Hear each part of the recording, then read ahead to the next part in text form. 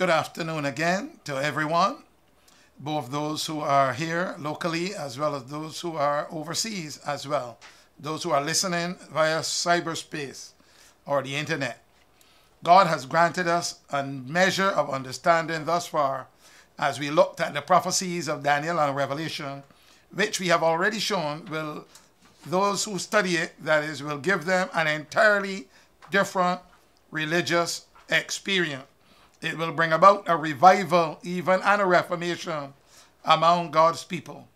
And this afternoon is no different as we look at another segment of this Battle of Armageddon entitled The Kings of the East. And if we have time, we will look at the kings of the East in relation to not just the drying up of the river Euphrates, but also the slaughter of Ezekiel 9. I pray that as the Spirit of God leads, guides, and directs, upon whom we heavily depend, that Spirit will be the teacher of truth, also to convict us of sin, of righteousness, and of judgment as we look at these kings of the East, who they are and the work which they have to do. Join me in prayer as we ascend to the throne of grace in the most holy place of the heavenly sanctuary. Let us pray. Our gracious God and Father, thank you for being with us even in this session. Please take control as you seek to make it clear to our minds the kings of the East, of the sun rising, and the great work that you have for them to do. We pray that you may grant us a vision and an understanding so that we shall be guided by that Spirit into all truth. We thank you for being with us even now in this session. In Jesus' name we pray. Amen. Just a brief recap as we continue to look at the subject of the Battle of Armageddon, especially focusing today on the kings of the East. There are so many understandings that people have, but we are following the biblical understanding and interpretation using the biblical Old Testament parallels, type, antitype, so that we cannot go around as we look at these important segments. First of all, we saw that the Battle of Armageddon takes place under the sixth plague. After the closure of human probation, everybody's mind made up, the plagues begin to fall, and then it's at the sixth plague that we have the drying up of the river Euphrates that paves the way for the kings of the East, the Bible says. That's Revelation chapter 16 and verses 13 and 14. But we have said a lot in terms of parallelism, and we used last time the parallel of the story of the fall of ancient Babylon in the days of Cyrus, and then showed a spiritual connection, parallel as it were, to the spiritual Babylon and how it will fall. First of all, in the literal local story of ancient Babylon that fell in the days of Cyrus, we have a literal Cyrus right there on the screen with you. Just a quick recap. We have a literal Cyrus who was called anointed in the Bible. And as a matter of fact, that literal Cyrus was also called in Isaiah 40, the righteous man from the east. A literal Babylon that was built on a literal Euphrates or waters of Babylon. Then there was a literal drying up in that Cyrus diverted the waters of the river so that his soldiers could go over the river, cross the river, and enter into through the two leaf gates which were left open in the city of Babylon that great night of Belshazzar's feast. A literal drying up with a literal army from the east that came to deliver a literal Israel that were in Babylonian captivity, and then occurred a literal destruction of her literal enemies, as it were. But the Bible shows there's a spiritual counterpart in the end time. There's a spiritual Cyrus, Jesus Christ, who is also called the anointed Messiah, spiritual Babylon that was built on the river Euphrates or waters, and there was a spiritual drying up, withdrawing their support from spiritual Babylon. and also a spiritual army of kings from the east who come to deliver spiritual Israel from their captivity, from their spiritual Babylonian enemies. And then occurs the literal destruction of their spiritual enemies. So the Bible has given us many counterparts, as it were, to show us that, many parallels as well, to show us that what we are talking about when it comes to these kings of the east. I will prove today that these kings of the east, while they have their source in heaven, the armies of heaven, they also have their counterpart on God's armies on earth. We will prove that clearly as well. All right, and that is where we go from there. Now, the kings of the east in Revelation chapter 16 are pitted against the kings of the earth and of the whole world.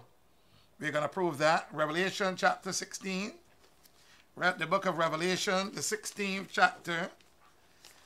And we have to let Scripture interpret Scripture. And we can't go wrong when we do that. Scripture interpreting Scripture. Revelation chapter 16. And I read from verse 13.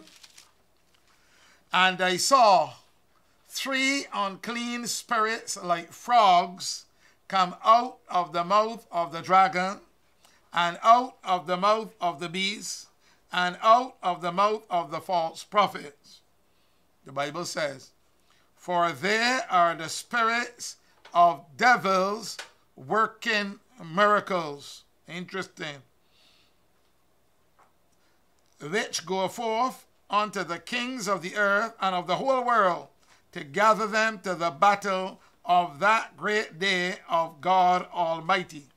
So it is clear that even though this is mentioned under the 6th plague here, the gathering itself must be done prior to that, because there are 2 phases to this battle of Armageddon. Very important. 2 phases. We will come to that. The establishment of the mark of the beast system, which makes war against God's true people, passing religious laws and seeking that they may not be able to buy nor sell, and then making a decree that they shall be killed. But it is in the armies of God, during the outpouring of the 7 last plagues upon the wicked, that God's people will get the victory. Very important. Now, the Bible says, gather them together to the battle of that great day of God Almighty. But then verse 16 we saw, and he gathered them together into a place called in the Hebrew tongue Armageddon. We have already proven what this is.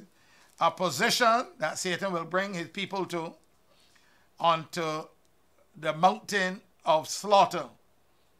A mountain of cutting up, mountain of destruction, as it were. That is correct rendition, as it were, of the Greek. Now, so in the end time, you have spiritual Babylon gathered together by Satan, and that is the armies of Satan. And who are they composed of? The kings of the earth and of the whole world. And they are gathered against who at that time? Against the people of God on earth. They are fighting against the people of God on earth. Christ in the person of his armies on earth. And why do we say that those people of God are referred to as army? Well, the Bible teaches in numerous places that the people of God are an army. Not only they're called army in Solomon Songs of Solomon, when the Bible says, fair as the sun, clear as the moon, and terrible as an army with banners, God's church goes forth, conquering and to conquer. But the Bible says that we are to put on the whole armor of God, that we may be able to fight against the wiles of the devil. It's a war. And we have to put on the breastplate of righteousness. We have to have the shield of the Spirit, the shield of faith, and we are also to have the sword of the Spirit, which is the word of God. Interesting indeed, the Bible teaches us. So the people of God are to be well armored because they have a battle to fight. And there's a spiritual counterpart to that battle of Armageddon, but ultimately in the end, it will be made manifest literally. There will be a literal slaughter in the battle of Armageddon to terminate the battle of Armageddon, as it were. So we go from there. The kings of the east, Revelation 16, are pitted against the kings of the earth and of the whole world, gathered by Satan by his threefold union of the dragon, the beast, and the false prophet, following scripture, as it were. But at the time when they are about to destroy God's people, we are told that God will intervene to deliver them. In the hour of utmost extremity, that will be the hour of God's opportunity. It will be at midnight that God will choose to deliver his people. When God turns the captivity, it will be at midnight. God will turn the captivity of his people and give them the victory, like how he did Jehoshaphat and his army in 2 Chronicles 20, especially from verse 22 through verse 25. You're going to come to that at this moment.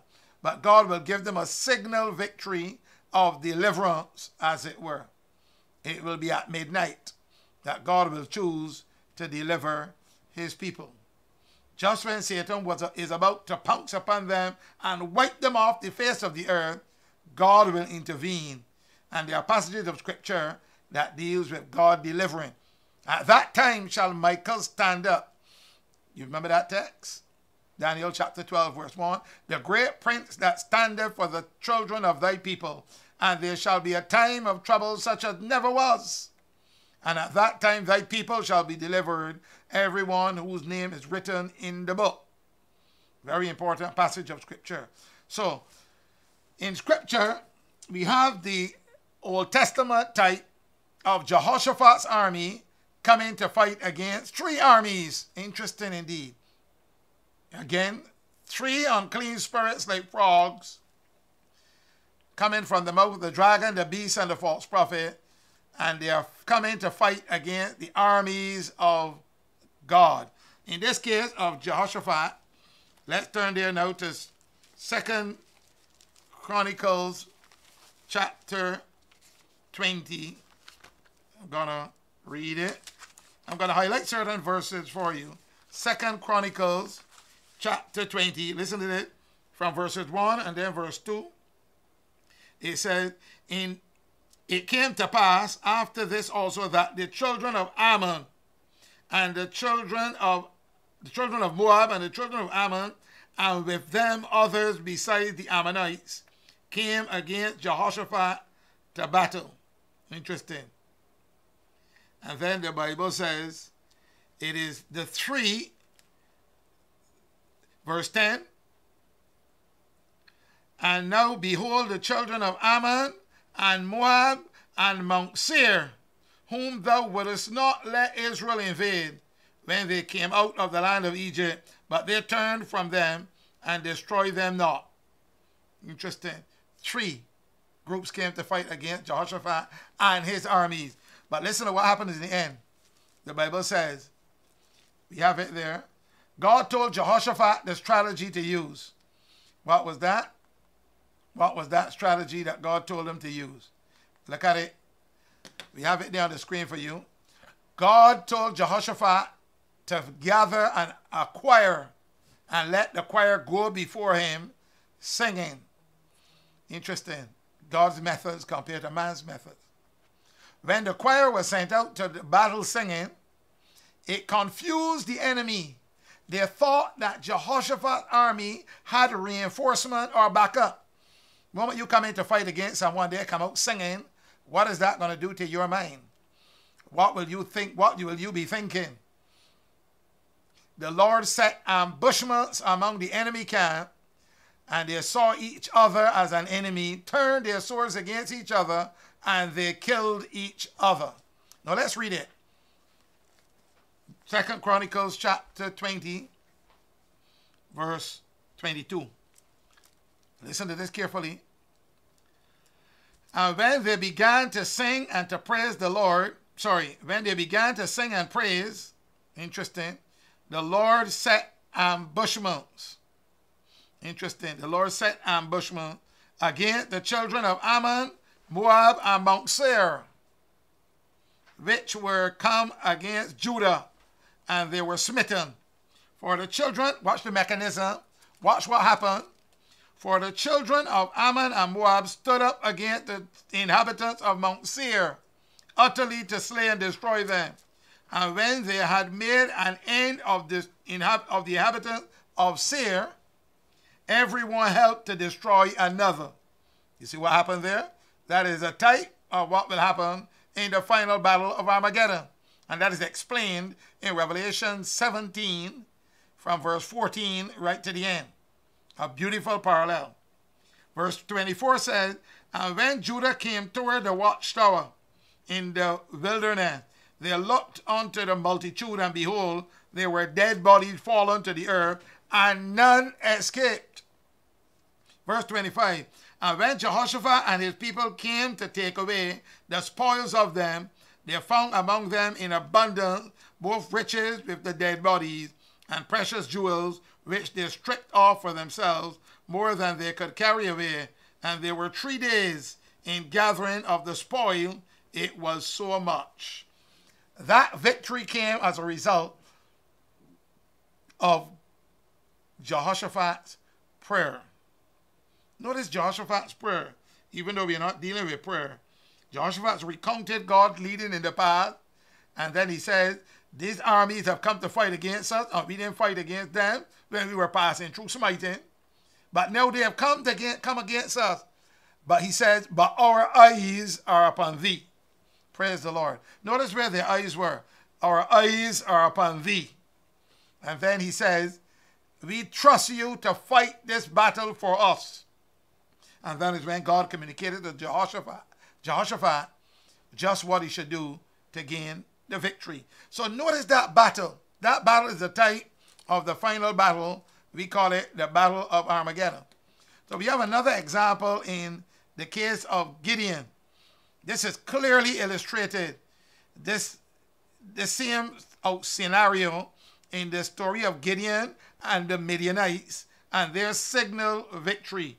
Gideon, again, and his army were a type of the end time church or saints of God. Spiritual Jews or spiritual Israelites. Remember that terminology, and we have proven that last week as well.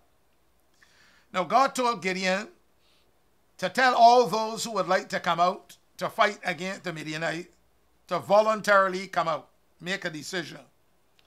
When that call came out, 32,000 came out to fight, to join Gideon's army against the Midianites of 145,000 Midianites.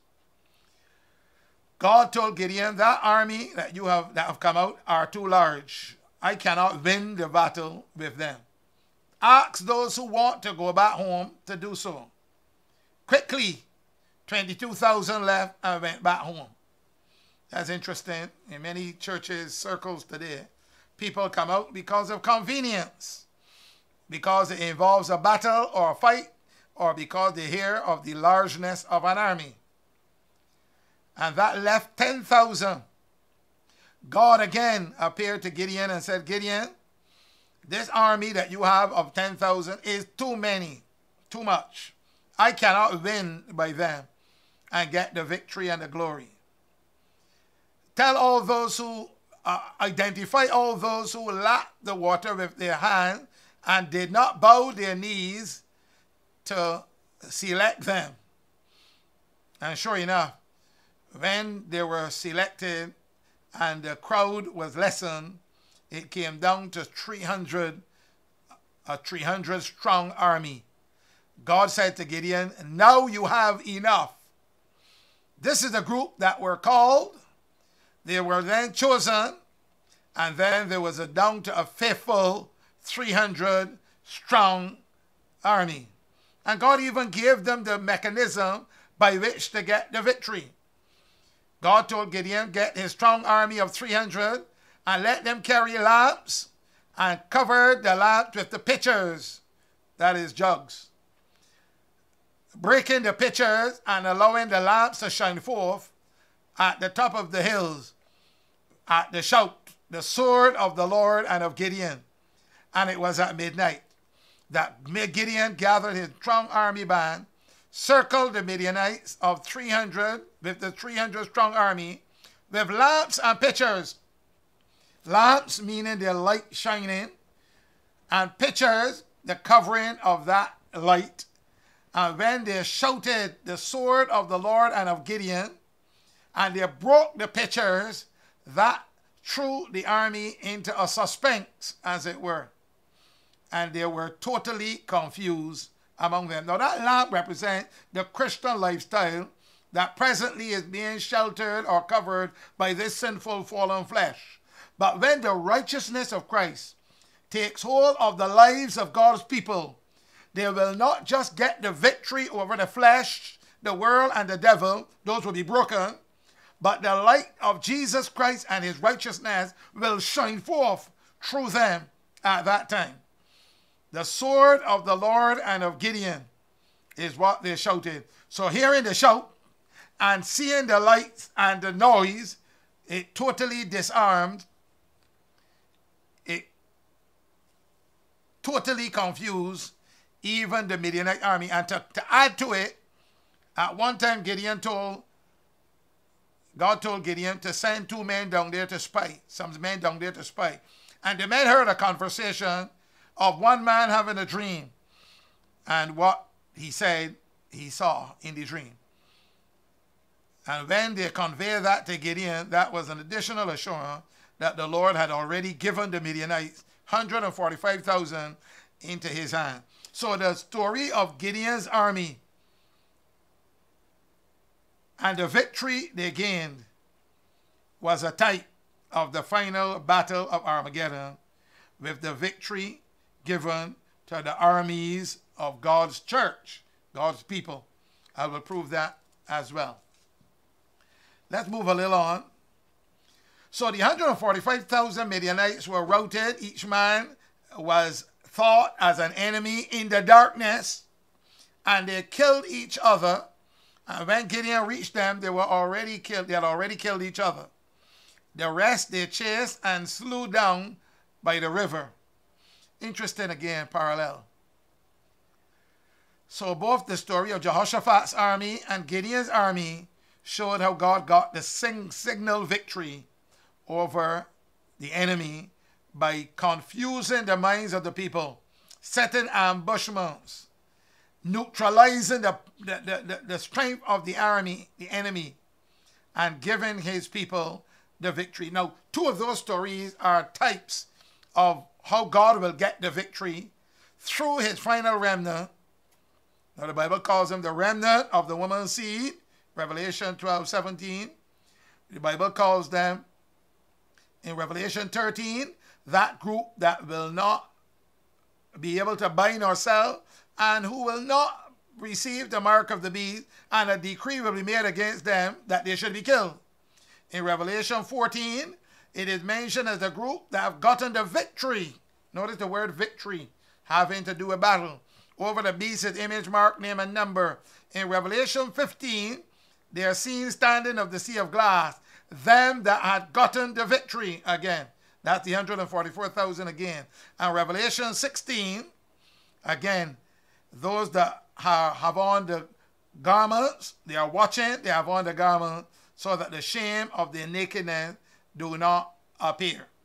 And we can go on like that. Revelation 17, the groups that give the final warning message to the world and proclaim that Babylon is fallen, and when others join them, they will finally make up the 144,000. Only one group will be sealed with the seal of the living God. Not 2 groups, one. Some people say the 144,000 will go out and preach and bring in the great multitude. There are 2 groups. My friends, the Bible teaches one group that will be alive at Jesus' second coming. They are the living saints, and then will occur the risen saints and both will join up to meet Christ in the air. 1 Thessalonians 4 as well. So only one group will be sealed with the final apocalyptic seal, which is the 144,000. So both those who preach the loud cry, the initial loud cry servants, and those who respond to the loud cry, which will be multitudes, yes, both together, by the time probation closes, general probation, the number would have been made up. And we have proof of that as well. All right? Time of trouble, great controversy. That chapter, by the time the subject of the kingdom, the number would have been made up. That's the 144,000. A type again, so 2 armies so far. 2 armies in the type local that reflect what will occur in the future. Now we said that this will occur. They will get their signal victory through the drying up of the river Euphrates. We said that Cyrus and his army represents the armies of God.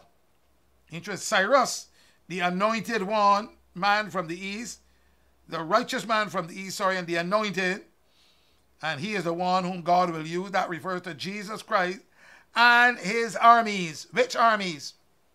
That leads me to a very critical and important question. And that question is, when is the victory given or had in the battle of Armageddon, and by whom? Who gets the victory in the battle of Armageddon? When does the victory actually occur? We will look at that just in a minute, my friend. The victory really occurs during the 6th and the 7th plague, when spiritual Babylon is conquered and destroyed after the destruction, after the drying up of the river Euphrates, the withdrawal of supports of the people from Babylon. And then Babylon is divided into 3 parts in this destruction. Okay, and then follows Christ and his coming. So there are 2 counterparts. They're counterparts of each other. We will look at that shortly. But let's look a little more at the drying up to see what really happens in this Kings of the East. Revelation 12, the same principle is brought out and in many other chapters as well. Revelation 12 portrays a dragon or serpent, a serpent-like beast, spewing water out of its mouth like a flood to destroy the woman, God's church. Notice that. During the 1260-year period of papal supremacy, Revelation 12, verse 15. It also describes the earth opening up her mouth and helping the woman and swallowing up the flood, causing the waters to be dried up, setting God's people free. That's Revelation 12. And that's right in there. Then it described the dragon, again, being wroth with the woman and went to make war with the remnant of the woman's seed. This will be Satan's final attempt to destroy the church in the final crisis. That's Satan's final attempt. Until these people called the kings of the east. Now, the purpose of the drying up is for the way to be prepared for the kings of the east. Prepared for what? What's the purpose of the drying up? That's a great question.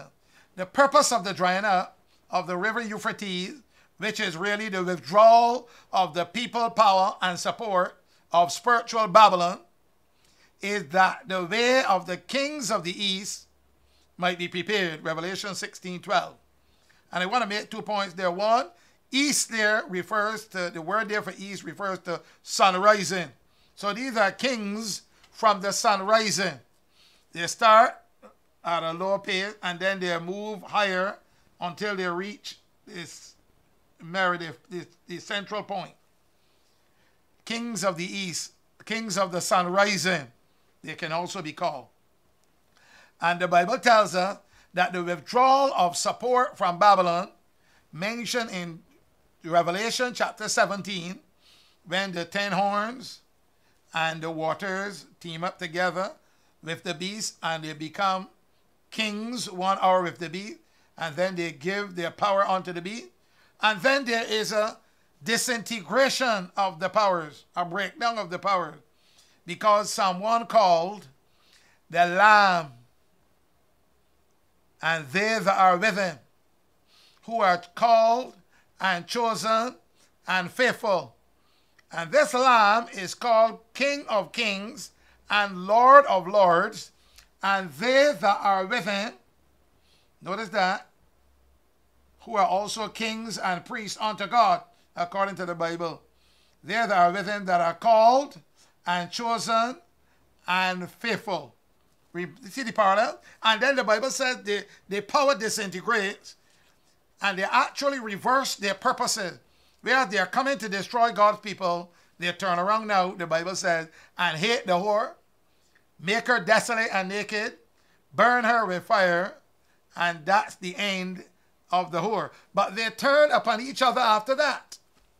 Because the Bible says in Chronicles, the children of Ammon and Moab stood up against the inhabitants of Mount Seir to slay and utterly destroy them. And when they have made an end of the inhabitants of Seir, everyone helped to destroy another. So they start to destroy one another. And that's what the Bible says in the final Armageddon. These two team up to destroy the whore, and then to make her desolate, burn her with fire, and so on. And then they turn upon each other, and that is the end of Babylon, spiritual Babylon, or Babylon the Great. That the Bible is clear on these parallels. If we don't use the parallels, then we will end up guessing. But the parallel gives us a right direction and arriving at the right conclusion. All right. So, what was the purpose of the drying up? The withdrawal of the support from the people and the support from spiritual Babylon, that the way of the kings of the east might be prepared. Now, in the Bible, you remember that John the Baptist paved the way for the first coming of Jesus Christ. The final spiritual Elijah, that's the 144,000, they will pave and prepare the way for the second coming of Jesus Christ. And when Jesus Christ comes, he is coming with his own glory, his Father's glory, and all the glory of the angels. But they are coming after God's people on earth, God's army on earth, has gotten the victory.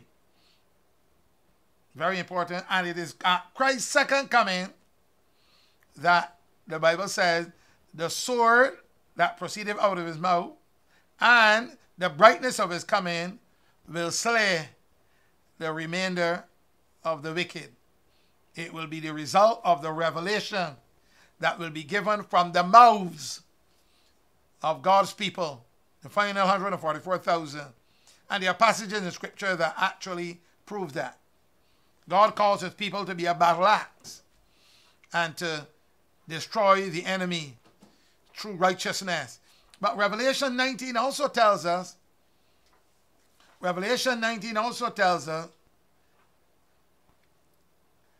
that it will be, the war will be executed in righteousness. Okay, I would have given you some parallels there on the screen. Just as Cyrus, the righteous man from the east, the anointed, dried up the literal river Euphrates by diverting its channel of course, prepared the way for his armies to conquer Babylon. So Christ, this antitype of Cyrus, the righteous one from the east, the son of righteousness. Notice what Jesus Christ is called, the Son of Righteousness. The anointed will, through the final church, prepare the way for the conquering of spiritual Babylon. Very, very significant indeed. All right. The armies of heaven, the Bible shows, Christ and his holy angels have their counterpart. It's very important to understand this. They have their counterpart in the 144,000 spiritual Israelite army on earth. Overcomers here on earth who get the victory over the beast or spiritual Babylon. Very significant type, anti-type. Counterparts. For example, there was an earthly sanctuary and it had its counterpart in the heavenly sanctuary. Whatever occurred in the heavenly sanctuary was a reflection of what happened in the earthly sanctuary. Christ ministering as our high priest in the sanctuary above, while the earthly priest ministered in the sanctuary on earth. There was a work Christ was doing on behalf of his people. And the counterpart of the cleansing of the heavenly sanctuary is on the sanctuary on earth, which is the cleansing of the hearts of God's people. The heavenly sanctuary is but the monitor. The earthly sanctuary is the keyboard. When we come to the blood note of sins, we will see some of that.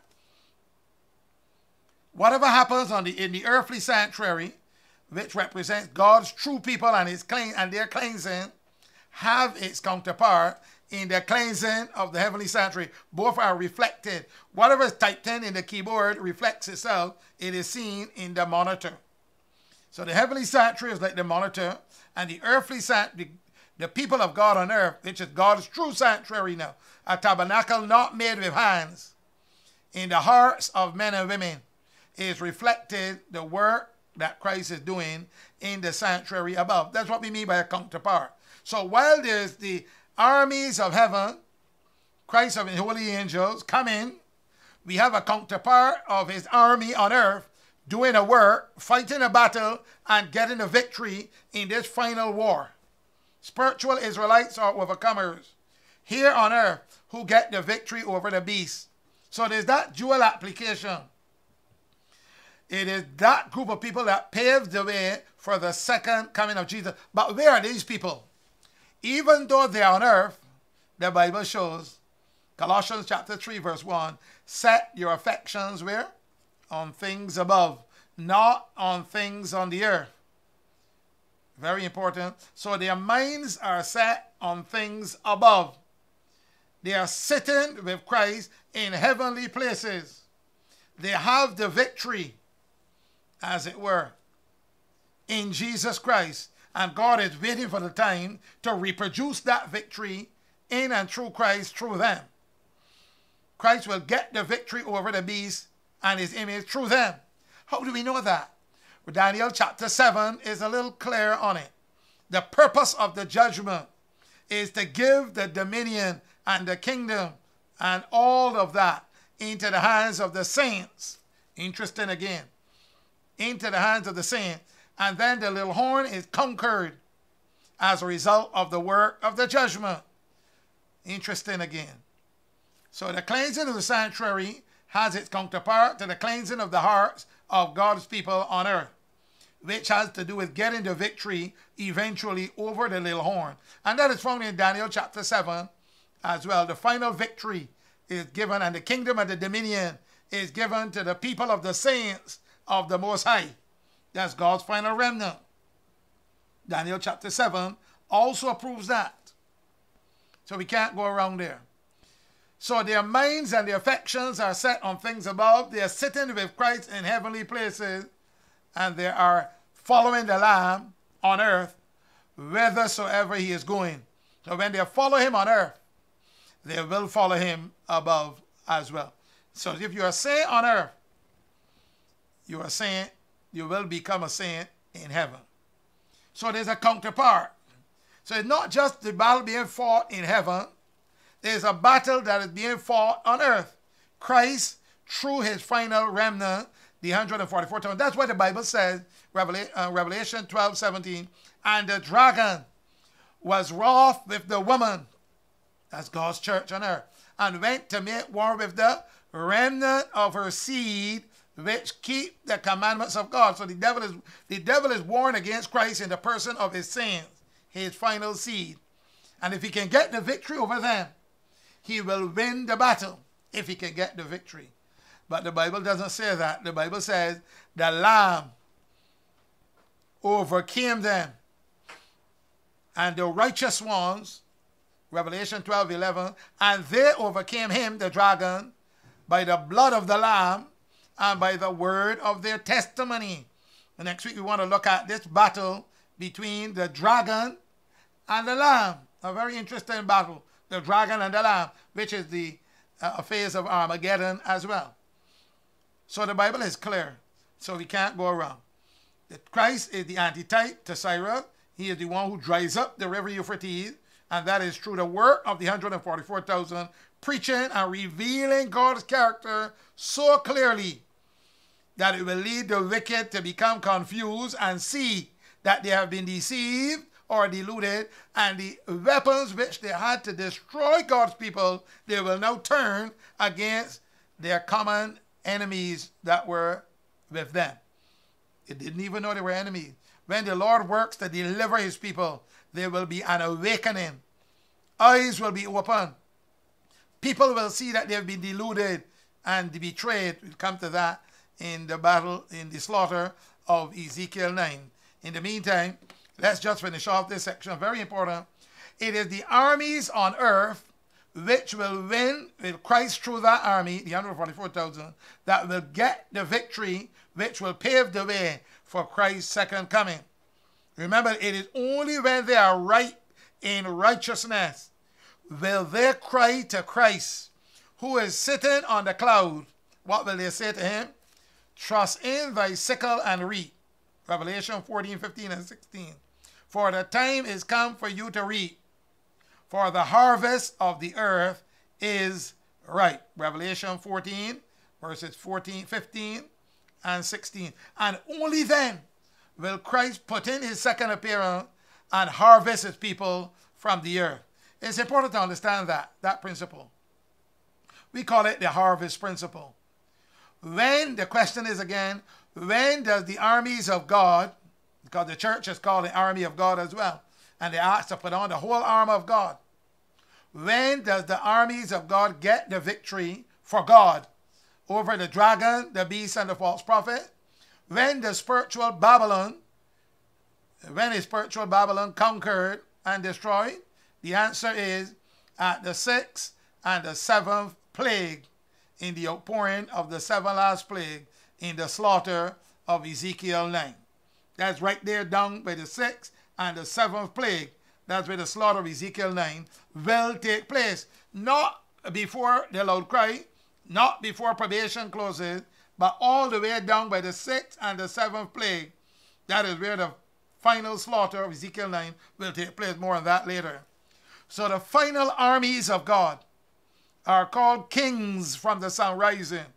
The Bible calls them kings and priests unto God. And they are of the order of Melchizedek. That's interesting too. Because the order of Melchizedek was made up of king priests, as it were. Kings and priests unto God. And that's why the Bible calls them a royal priesthood. How does the Bible call them? 1 Peter 2. A royal priesthood.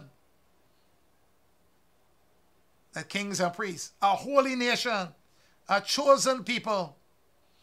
That they should shine forth the light of God in the darkness. Very important. Very, very important. So our final armies of God are called kings from the sun rising because they receive the seal of the living God from the sealing angel from the east. Now we come to something very significant indeed. In this way, the withdrawal of human support from mystical Babylon is seen as the removal of the last barrier to her ultimate defeat, punishment, and destruction. That last barrier, the withdrawal of the human support from mystical Babylon.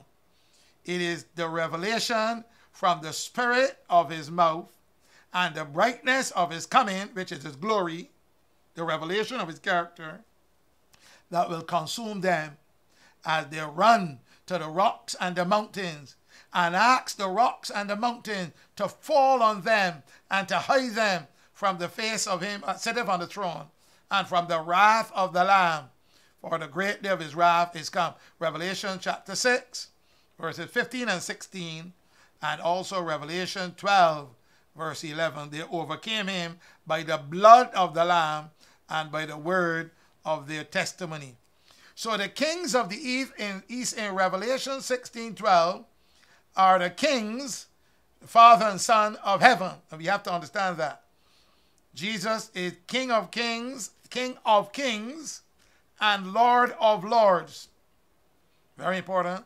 And they are called the kings of the east because that is the direction from which heavenly beings approach the earth, from the east. For example, let's look at the example. Right there written for you, Jesus coming, second coming will be from the east. Matthew chapter 24 verse 27 says, for as the lightning cometh out of the east, and shineth even unto the west, so shall also the coming of the Son of Man be. Matthew chapter 24 and verse 27.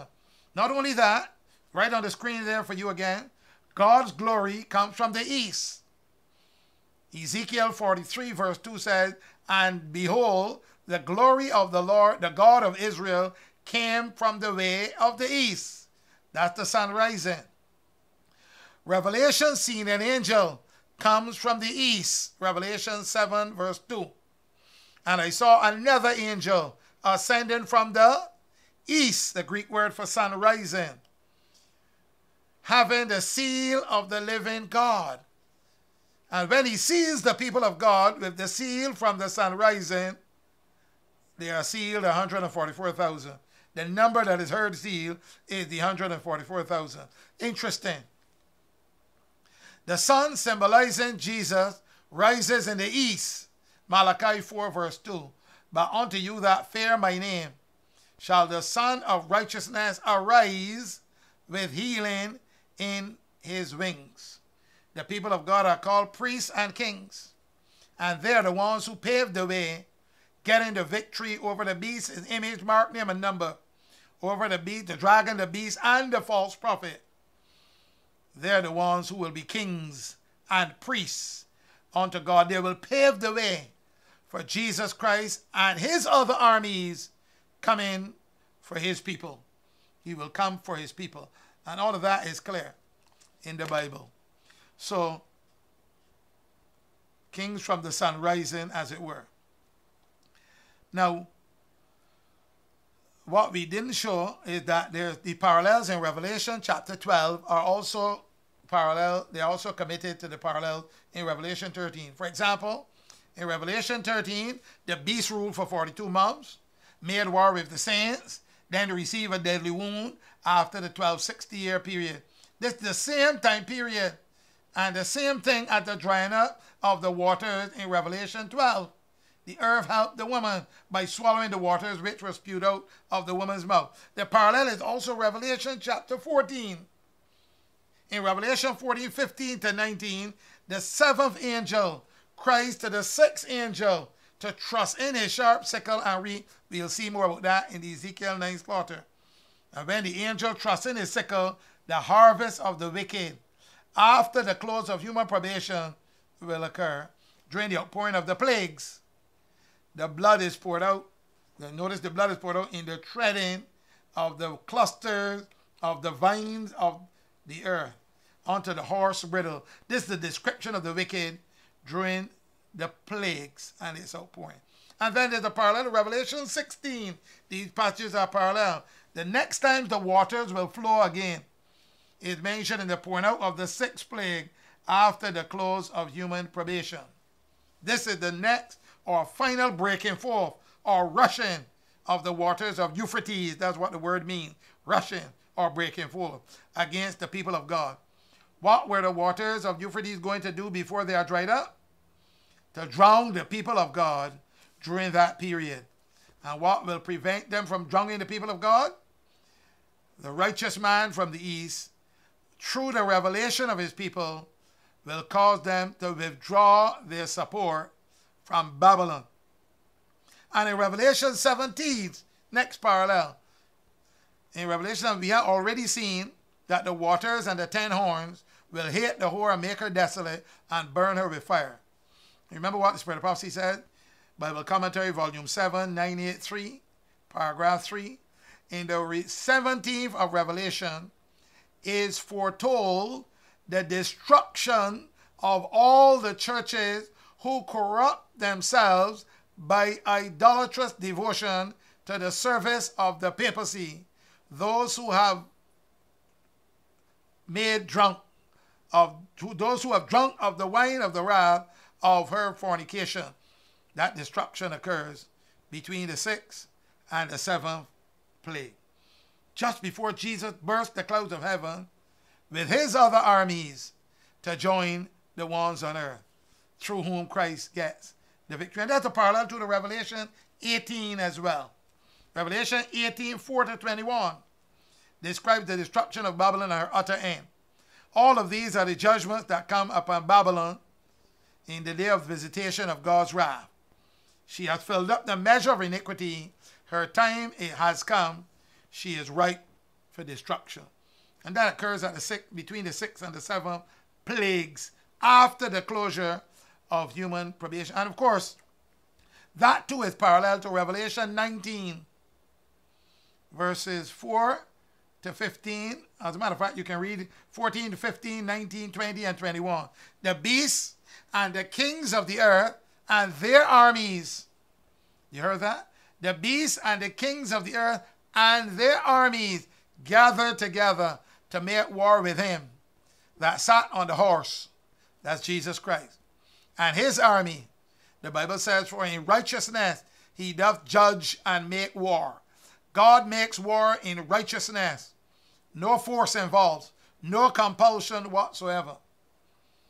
God uses only the principles of love, truth, and righteousness in warring against the dragon, the beast, and the false prophet.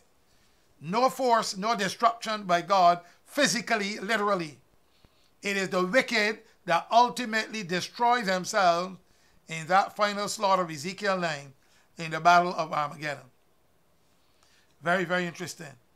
Both were cast alive, the Bible says in Revelation 19, into the lake of fire, burning with brimstone, and the remnant were slain with the sword of him who sat on the horse. Very interesting indeed. Parallels to the Revelation and to Gideon's army as well. The next time we will hopefully, and there's a lot more we can look at. We're looking at one last few thoughts. Another parallel in Daniel 11, 44 and 45, right through to Daniel chapter 12, verse 1. We will come back to the slaughter of Ezekiel 9 first, and hopefully we can tie in that with that battle between the dragon and the lamb. Very important. Now in Daniel chapter 11, verses 44 and 45, after conquering all the others that came before and overturning them with a flood, the Bible says, there's a specific group that will escape. Very significant. But the Bible says something called tidings out of the east and out of the north will trouble the king of the north, the final papacy. Very significant indeed. Tidings, which is good news, out of the east, the sun rising, and out of the north. Why east and north? Because the Bible says Zion is located in the sides of the north. Yet it is in the east, the north and the east, that Satan wanted to overthrow God's government. When Satan said, I will sit upon the mount of the congregation in the sides of the north, that was his attempt to take over the government of God based on his principles of operating. But in this case, there is something called a good news or tidings out of the east and out of the north, which is God's headquarters, that will trouble him. And that is parallel to the final warning message and the loud cry that will be given that will trouble spiritual Babylon. The papacy goes forth, Revelation, again, Daniel 11, 45, 44, and 45. The papacy goes forth with fury to destroy and utterly to make away many. That is, put an end to God's people. Same parallel to Revelation 17 and all the others. Satan, through the final papacy, a union of church and state, using its power to destroy people, God's people. Satan, through the papacy, spiritual end-time Babylon, as his final agent, shall plant the tabernacles of his palace You see that term, tabernacles of his palace, similar to mount of the congregation. Very important. He tries to set up his kingdom between the seas, the masses of the people, Euphrates. Here we come in again to parallel. He tries to set up his kingdom between the seas, the masses of the people, Euphrates, which he is dependent on, and not in, and the glorious holy mountain, God's people. Right between the Euphrates and God's holy glorious mountain. Yet the Bible says, he shall come to his end, and none shall help him. And at that time shall Michael stand up to deliver God's people. Who will be Michael in the last days? Who will this Michael be that will stand up to deliver God's people? Now, Michael standing up meant the closure of human probation. Because when Michael stand up, human probation is closed.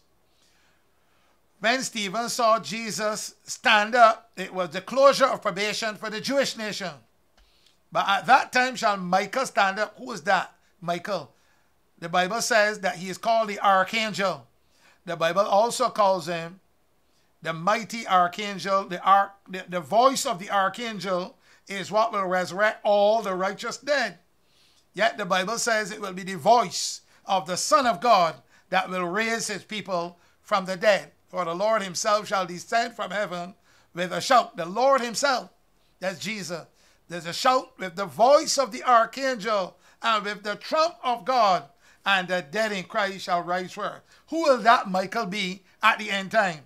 The archangel that will stand up to deliver God's people at the closure of probation, when the plagues will come upon the wicked, but not upon those who have received the seal of the living God. Those are the final end time reformers. Those who love God with all their heart. Those who dress like reformers. Those who live like reformers. Those who eat like reformers. And those who live like reformers. They represent God's true people. So anytime a people pretend to be among Reformation and do not exhibit the traits of true reformers or represent true Reformation, they are not among God's final Reformation. They will not be among God's final reformatory church. May the Lord bless us as we allow his Spirit to continue to teach us and to guide us into all truth. Let us pray. Gracious God and Father, bless your word to our heart. Continue to open up the eyes of our understanding and give us guidance by your Spirit. In Jesus' name we pray. Amen. May God richly bless you as you continue to look at these parallels. And like us and subscribe to us as well. It's my prayer for all of us. In Jesus' name.